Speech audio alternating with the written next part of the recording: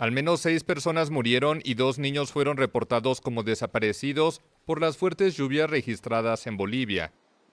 Brigadas de rescate recuperaron el jueves los cuerpos de 6 personas que habían sido arrastradas por el desbordamiento del río Tipuani en el norte del país.